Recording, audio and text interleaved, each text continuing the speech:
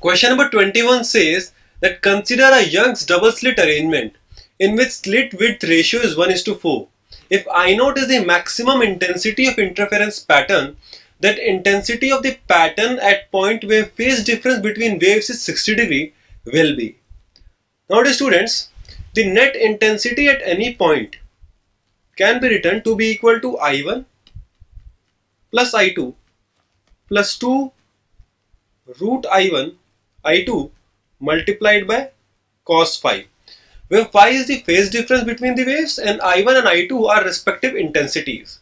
Also, the intensities are in ratio of the slit widths, where B1 and B2 are widths of the slits.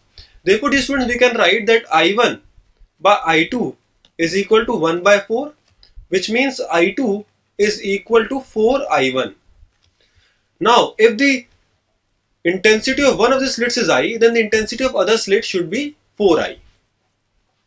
The maximum intensity is equal to when the phase difference phi is 0 degree. We can write that maximum intensity is I plus 4I, because I1 is I and I2 is 4I as we have taken, plus 2 under root of 4I square into cos 0. Now this will be equal to 5I plus 4I, that is 9I. The maximum intensity is given to be I0. Therefore, dear student, this is I0. We can write that I is equal to I0 by 9. Now dear students, we have to find out the intensity when the phase difference is 60 degrees. Therefore, I net would be I plus 4I plus 2 under root of 4I square into cos 60, which will be equal to 5I plus 2I, that is 7I. Substituting the value of I to be equal to I0 by 9, we can write the net intensity to be 7 into I0 by 9. Therefore, the correct answer for this particular question should be option number 2. Now dear students, let us proceed to the next question in the test, which is question number 22. Question number 22 says that the distance between the second maxima and the fifth minima of a double slit pattern is 5 mm and the slits are separated by 0.30 mm. If screen is at a distance 100 cm from slits, then wavelength of the light used is.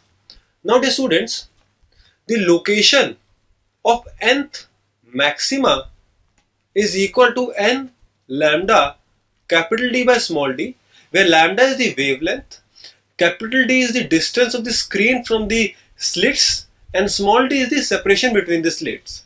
N is the order of the maxima, which is equal to 0, 1, 2 and so on.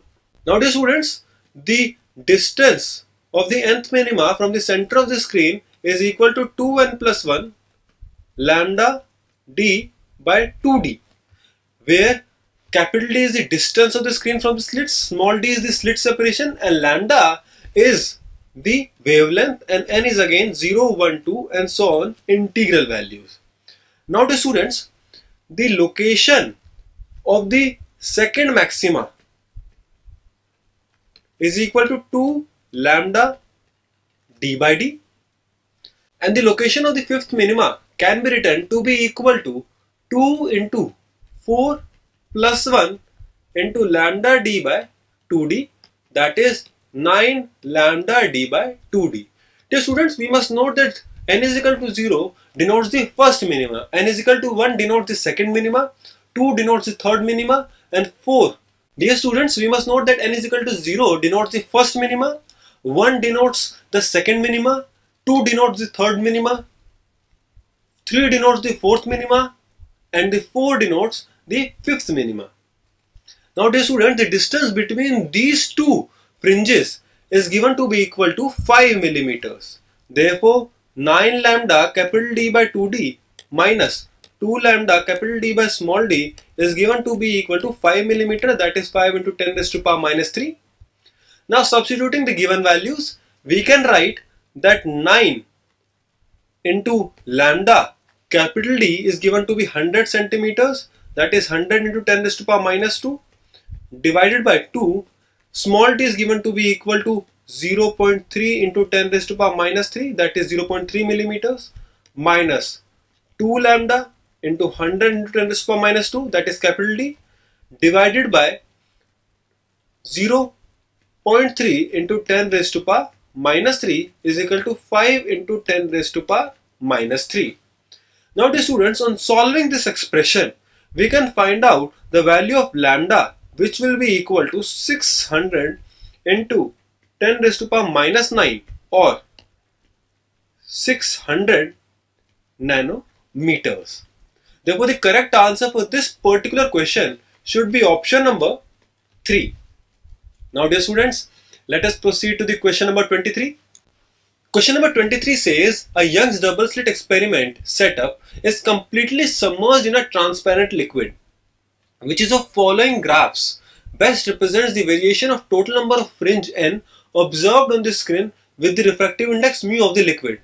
Assume that the screen has a finite size. Now dear students, the number of fringes can be written to be equal to L by beta, where L is the screen size and beta is the fringe width. Now dear students, if L is the screen size, beta can be written to be equal to lambda capital D by small d. So small d comes upwards. Now dear students, in a refractive index mu, lambda can be replaced by lambda by mu. Therefore, n can be written to be equal to dl by lambda by mu into d, which can be further simplified to be written as mu dl by lambda capital D. Therefore, dear students, we can see that n is coming out to be proportional to mu. And the only graph which represents this relationship is graph number 1, because here n is proportional to mu and therefore the graph should be linear. Now dear students, let us proceed to the question number 24. Question number 24 is a theoretical question which says that among the following, choose the incorrect statement about diffraction phenomena. Option number 1 says diffraction confirms wave nature of light. So dear students, this is a correct statement and therefore it won't be our answer, because diffraction actually confirms the wave nature of light. Option number 2, which says that the light waves are diffracted only when the size of obstacle is comparable to the wavelength of the light. This is also a correct statement and therefore it cannot be our answer. The diffraction actually occurs when the obstacle or the size of the obstacle has a size which is comparable to the wavelength of light. Option number 3 says that the amount of bending of light does not depend on the size of the obstacle or wavelength of light. Dear students, this is an incorrect statement, because the amount of diffraction depends on the size of the obstacle and its comparison with the wavelength of light. Therefore, the incorrect statement answer should be option number 3. Now dear students, let us proceed to question number 25. Question number 25 says, using Huygens principle, which of the following can be proved? Dear students, law of reflection can actually be proved using Huygens principle. Second option, law of refraction. Law of refraction is also provable using Huygens principle and the concept of wavelets and wavefronts. Option number 3, which says photoelectric effect. Dear students, photoelectric effect cannot be explained using Huygens principle, but photoelectric effect can be explained by considering the particle nature of light. Therefore, the correct answer for this particular question should be both 1 and 2, that is option 4. Now let us proceed to the next question, which is question number 26.